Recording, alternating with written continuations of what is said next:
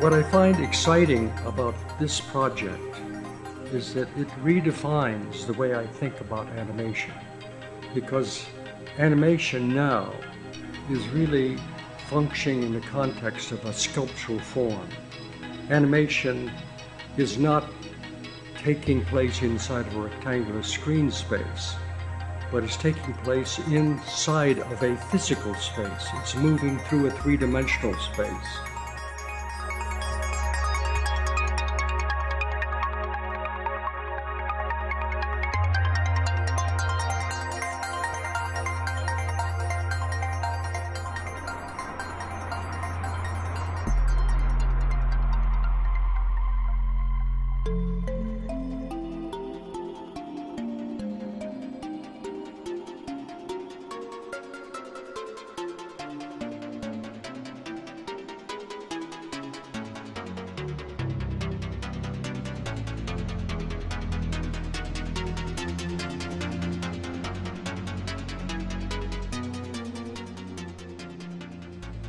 You find yourself, at least I do, thinking of animation almost like a virtual modeling tool, where the animation takes on another dimension, takes on another kind of space.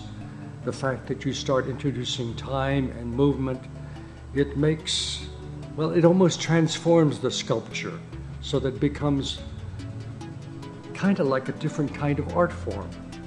It's another way of thinking about physical space and virtual reality.